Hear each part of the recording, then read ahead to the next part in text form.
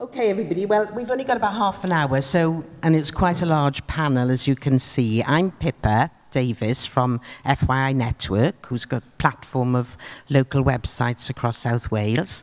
I've asked everybody to speak very, very quickly. They're each going to talk a little bit about their projects, and then we're going to talk a bit about funding and trends in digital. And I thought, because I'm making an assumption here, but I hope it's a correct assumption, some of you would be interested in practical learning from this session. I've asked everybody to come up with one thing they've learned that's going to affect what they do in the future. So we'll rattle on through. I've made some screenshots. I'm going to start off with you, sir, Nick, who has started his own social network. It's fascinating. Hi, Nick Davies from Neighbourly.com. As Pippa says, I've started a social network that connects companies to community projects. So on one side of this digital platform, a community can start a project and tell their story and get their friends and neighbours involved by sharing. And on the other side, companies can search using tags to find projects where they can make the greatest difference. And the algorithm, of course, matches them up. Excellent. Okay. Who comes next? Oh, well, we've heard from you, so do you mind? You can just chip on in, okay? All right, Sarah. Hi, I'm Sarah Hoss. I'm from VocalEyes.org. And in fact, we have a synergy. I love it when these things happen. You're sitting next to someone, you think, wow. VocalEyes is all about the crowdsourcing of the ideas in the first place.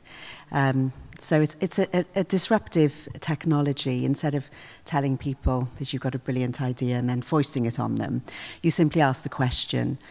We've used it in mainly education and large organisations. It has really helpful use for companies looking for innovation within their staff, but also customer service satisfaction. And it's a digital platform developed in Wales. Very good. Okay, who's next? Right. That's me. Yeah. Hello, I'm Delith Harris, and I'm representing the Digital Volunteers. It's a new organisation. It's a community interest company that we've set up specifically to encourage children to volunteer, or children or young people actually, between the ages of 13 and 24, to volunteer to run digital coding clubs. So the coding clubs are being run at schools, but we're trying to encourage young people to actually volunteer to teach the coding. So not only to be able to transfer their own skills, but also to help the young people to build their confidence, improve their communication skills, and give them something concrete that they can put onto their CVs. And we're hoping that all of this, you know, for the kids at the schools who are being taught, but also the kids who are teaching, will really get inspired to take up a career in the digital world, which is what I'm passionate about. Great, thank you. Well, that's me. Hi, Will from 1,000 Lives Improvement. We're the quality improvement service in NHS Wales. My background is kind of third sector and using existing tech, as you were talking about, to be digital for good, and how NHS Wales can use digital better and improve their service through digital. Yeah. That's probably. My name is Ben. I work for a social enterprise called Big Click, and we're based in a charity in the Rhondda. And we essentially develop apps, and mainly educational apps at the moment, focusing on the Welsh language, but also apps that are engaging with young people, but also showing communities on how they can use this new technology to answer some of the needs that they're trying to address. So it could be poverty, it could be starting fires on the mountains, it could be a range of things. And I think there's a real gap for the third sector to utilize even more technology in how they deliver their services. Okay, great. Good. Let's start with Nick then. I want to ask you a little bit about, you've chosen to keep your new social network in the private sector. So do you want to tell us a little bit about that, about how the money works, really?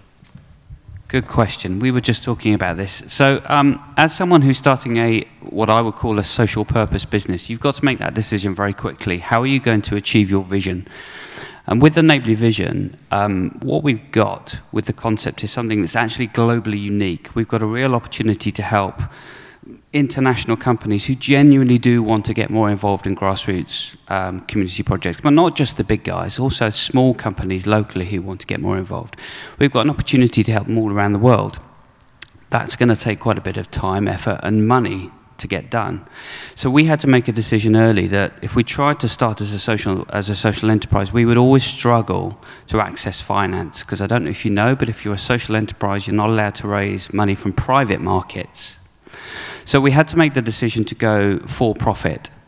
We then started exploring, well, how do we anchor our social purpose into the business? Do we create a charter? Do we determine that 15% of our net profits, when we get there, go back into community projects through our own platform? But we've recently decided that the right way to go is via B corporations.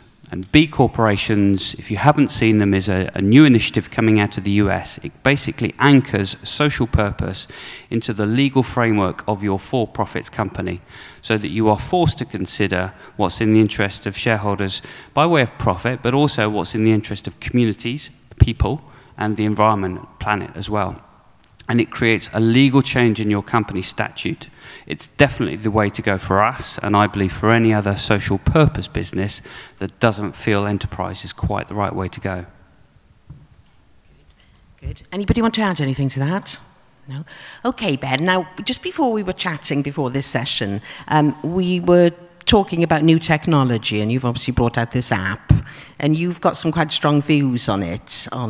So would you like to tell us about them? Yeah, well, BigClick has grown out of a community development charity that's been working on a housing estate in the Rhondda for nearly 25 years. So we grew from working closely with people and kind of using very traditional models of how to engage with people. So it was a lot of face-to-face, it was a lot of filling in forms and collecting paperwork. And as we grew, and we initially started off as a training arm of the organization, showing people how to use digital technologies, we realized that there's a real gap in kind of a lot of the conversations that are happening in this place today about innovation and moving forward and kind of, you know, what the next 10 years looks like. And we have noticed that there's this whole sector of charity organizations, community groups, schools that are being left behind a bit, who still don't know how to engage effectively with Facebook and use mobile technology and even consider how an app on a phone might help them in the classroom or in this charity. So I think there's a lot of work still to be done in how the third sector harnesses this power and becomes more innovative in it, because the private sector is doing it, businesses are doing it, and because there's a financial incentive for them to do it. But I think there's a social incentive for us to realize that we can make a massive impact with much less investment. And a quick example is the first 3 apps that we made. We were funded by the Welsh Government to make 3 Welsh language apps, and we worked directly with 2 local schools, Welsh language schools. And we answered a direct need in the classroom. The handwriting style that they wanted to teach the children wasn't being taught on any other app that existed. So we've made those apps for them, and another numeracy app as well. And those apps have now been downloaded over 18,000 times. So we answered a direct need in the schools in a very small part of the Rhondda, but now over 20,000 children have used our apps across Wales, and that was 3 people in a room in 10 weeks. So if we were going to go out and deliver that same type of impact to 20,000 children in the traditional third sector approach, which is face-to-face and lots of projects, and it would have been, we wouldn't have been able to do it for the cost, and so it shows how easily you can make something and get it out there using digital. Okay, and on that theme then, I'd like to ask Matt a little bit about moving from the private sector to Oxfam. You know, what did you have to get your head round? What were you able to bring and contribute to the party because of your private sector background? Those types of issues. I think the main thing for me was just to be very sort of single-minded about what is the core objective we're trying to do. So Oxfam as an organisation has lots of different things going on. There are some people who are, as I mentioned earlier, who are interested in pushing an issue. So they're saying we want people to be advocates of this particular this thing that's going on. and then other people saying we want people to come to our online shop. You know, those two things coexisting is difficult to do. So I think sometimes sort of stopping and saying, hang on, what's the thing that we're trying to work on here, and then what are the peripheral benefits as well? That's all fine, but what's the core objective? So that for me is the main thing. Okay, and now I think it'd be good to ask Delith and Sarah about you're both concerned with education. So what are the distinctive challenges there? So and then I'll be asking you for questions in about 3 minutes, okay? Yes, that's an interesting one. We hear a lot about citizenship and the democratic deficit issues of young people not feeling engaged in the political process. I mean, that's very much been at the fore in the build-up to the general election. In my view, we start to develop citizenship in our young people when they start to take part in decision-making in their institution. It isn't so much about which political party would they like to vote for. And the way that I've done it so far is to simply pose very open questions to young people, give them a digital platform so that it's not, and it's not a social platform, so it's not about your profile pic or how many followers you have. It's not a personality competition. It's a sort of semi-anonymous platform. But say to these young people, what ideas do you have to improve your education? And then just step back. And I found young people to be extraordinarily sensible in their suggestions. And then crucially, the ideas that get honed through the rating and debating on a platform and indeed in a face-to-face situation then need to be turned into action. Because otherwise they say it doesn't matter what we say, nothing ever changes. And so that is, again, so important. And once young people see the change, they then start to feel that they are active. And in calling the decision makers to account, they turn themselves into active citizens in their school or university or college. And they then take that into their lives and into their normal everyday life in their communities. I'll have to send you my son who voted for the Cannabis Party in the last election. What about the challenges that you face? Because you work in schools as well, don't you? Yeah, we work with schools, and I guess not in every instance, but some of the challenges that we do have is actually getting airtime, because teachers and children are already overloaded. And whilst we're trying to offer a service which we believe, is helpful to them, and they agree that it's helpful to them, it's about getting their time and getting their staff, because we still need their staff to stay on, after schools and to help us get logistics set up, etc. So it's very much about airtime, I think. Once you do get the engagement and the commitment, then you're off and running.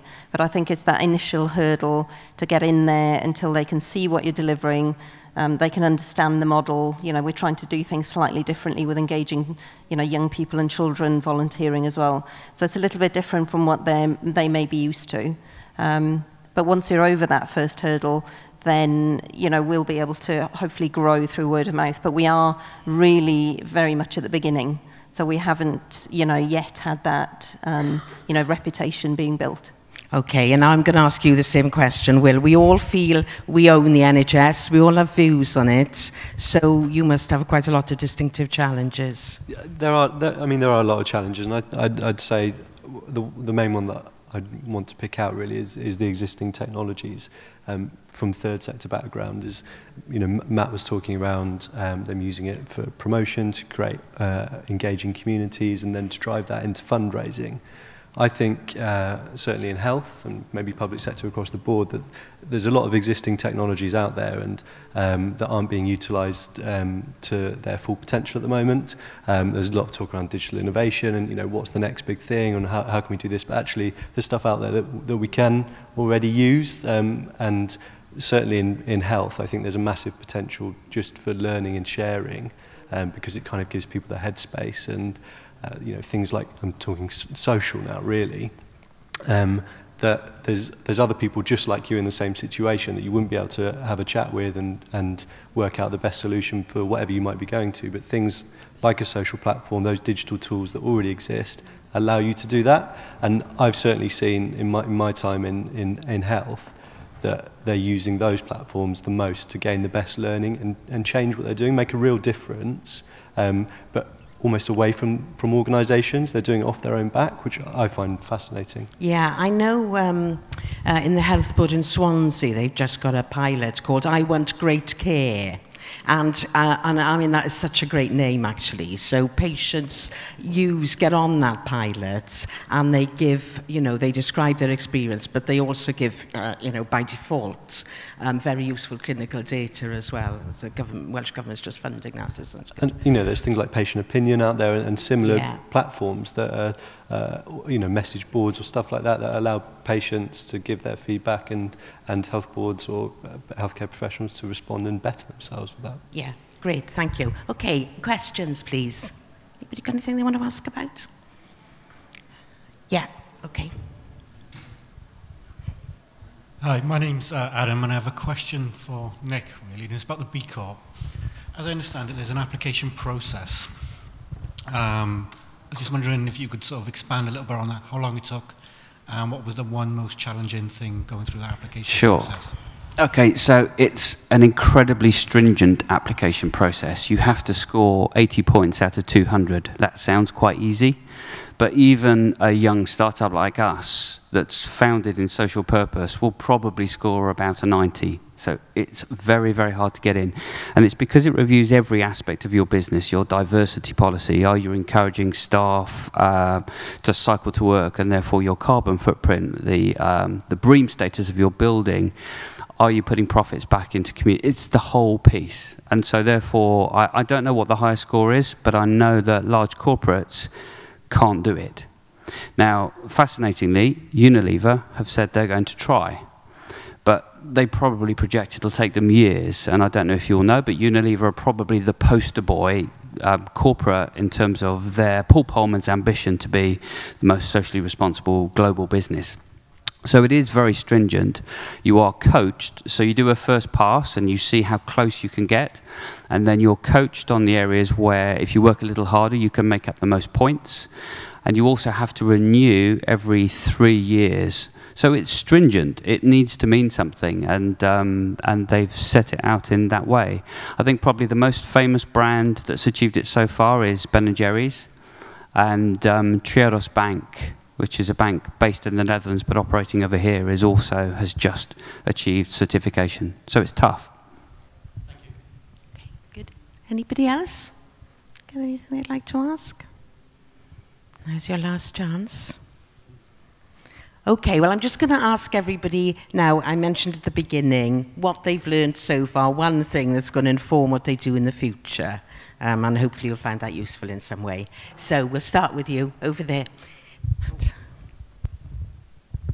So the one thing that's been learned so far that's in using digital, leveraging digital for non-profits, as we're meant to be talking about. Well, I think, to be honest, it's about keeping it simple. So I always think of my mum and dad, and I think, will they get this? And will they get it very quickly?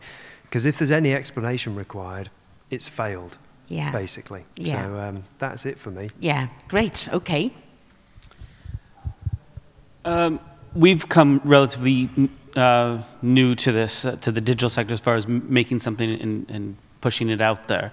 And what we've learned is that we were so used to kind of making something, setting up a project in a local community, and people would come to it and put a poster up, and it was no problem. It turns out you actually have to tell people that this stuff is out there and that it exists. So there's a huge marketing element to digital that we weren't really prepared for. So it's taken us a year now to kind of finally get to the point where we know that we need to shout about it. So. And I have to say, I met Ben when he started doing his project. He had a really strong American accent, and now he almost sounds Welsh, doesn't he? Fantastic.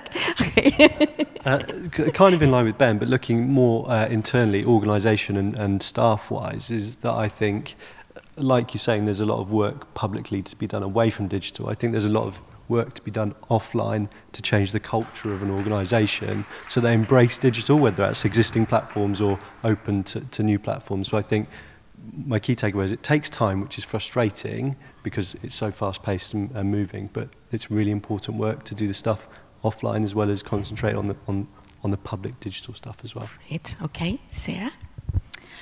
I totally agree with that. Very often one sees people developing and then launching new platforms, and it's the best thing since sliced bread. And when you go and analyse it, it turns out that they have no engagement. And that is the key thing. It isn't about the digital, it's about the people. And that's what I've learned, is that you have to crack those engagement strategies. If the digital that you've developed is smart, it will become invisible and people will become comfortable with it. But if you don't have a route map for engaging people, it's never going to be more than a nice-looking website. Okay, great. Thank you. Well, you must be on a very steep learning curve. Yes. This is flowing very nicely, though. But to echo Sarah's point, I wanted to talk about people, maybe less of a learning, but more of an observation. So we were talking before we came on about the concept of digital for good, and we were talking about technology, but actually it's not really about the technology right now, it's about the people. The technology's there, the ideas are there, plenty of them on the stage, many more of them out in the ecosystem, but we are absolutely at a tipping point, driven by millennials and Generation Z and whatever you want to call them, of people who are actually starting to change their behaviour, and they're starting to find ways to use digital technology for good, and they expect it. They're trying to find ways to make their voices heard, and there will always be commerce, but there may not always be corporates. We have the power to change the way the world works today. Corporates need to reinvent themselves, and people are starting to vote with their voices, but also with their wallets. And I think for me, that's what Digital for Good is all about, is how you use the technology and how you help people drive the change they want to see. I think the one thing, well, one of the things that we've learned, because we are learning a lot as a new organisation, is the power of a brand. And, you know, I'm rather envious of Oxfam, because everybody knows Oxfam. You know, we're a new organisation that is trying to establish itself, yes, within a local community, but, you know, more broadly across South Wales or across Wales. And trying to get your voice heard. You know, digital is great in the sense of social media, and there's plenty of outlets to get the message out. But also there are so many other people also trying to get their message out that your message so easily gets lost. And I think, you know, when we look at social media, you need to build up that following, you need to build up the support, and still a lot of that is done in person and through your contacts and coming to events like this, you know, and getting your followers. But even if, you know, I had all the followers from Digital 2015 following the digital volunteers, and I sent you a message, it could well get lost in all of the other messages that you get from all of your other contacts. So I think, for me, it's about how do we build our brand and our credibility, and then when we do need to reach out, you know, our message does get heard amongst the plethora of other messages that are out there, so that we can actually, you know, get the support that we need when we need it. Okay, grand. Thank you. One last go. Anybody got anything else they'd like to say or ask? Yes, sir. Mike coming over.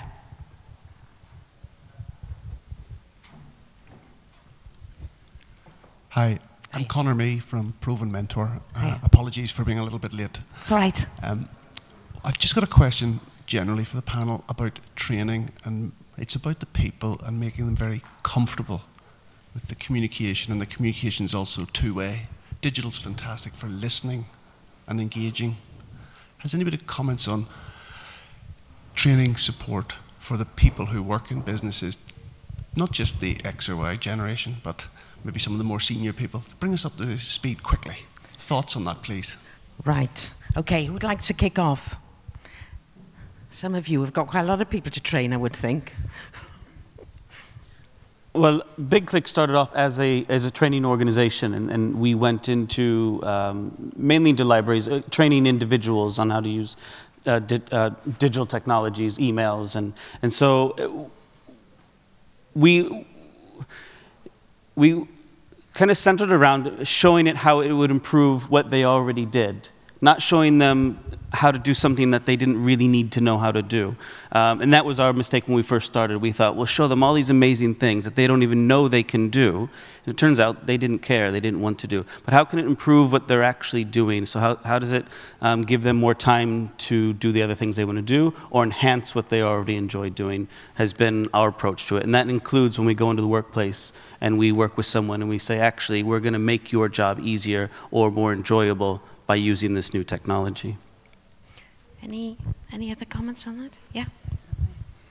Yeah, I mean, I'm based in a local FE college, and as far as I'm concerned, the digital skills that our young people are picking up, there is a route map then for them to go out in placements and go and work side by side with businesses.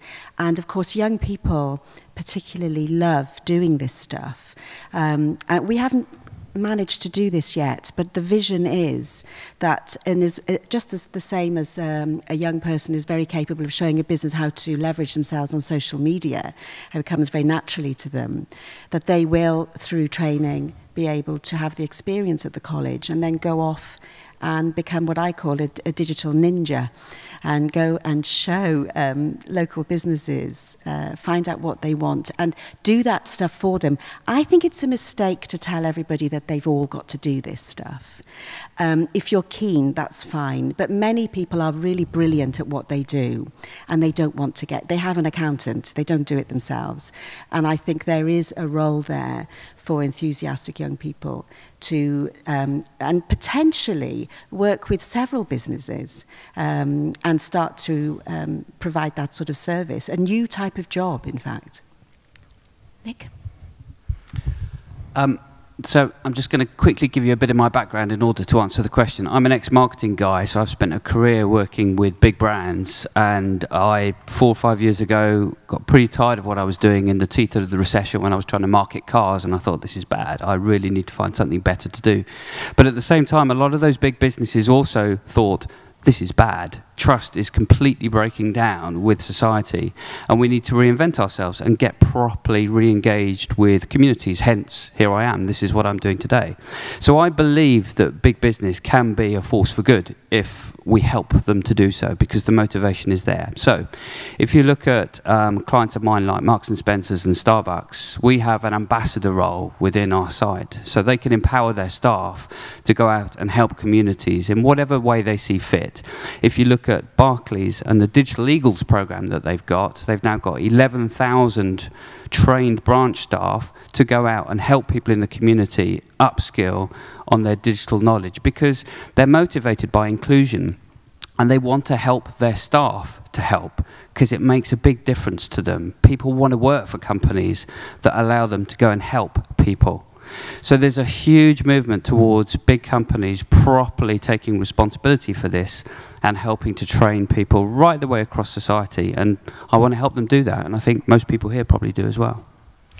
This is a very interesting area to me, because I teach software for a lot of universities to business people, and one of the ways in which it seems to go well is if you get people hugely engaged with the content first. So for instance, if you get everybody to do a storyboard of an infographic of their business and enterprise, and they get great pictures and they're bursting to tell the story, and then you get them to open the infographic software, they will learn that software in 10 minutes, you know. I won't have to teach them because they'll be so keen to communicate that content. So it's a fascinating area how you teach people these new skills, I think. So thank you for the question. Anything else before we finish? Okay, well, I think our speakers are involved in fascinating projects and they've spoken very well about them. So can you all give them a bit of appreciation, please? Thank you. Thank you, everybody.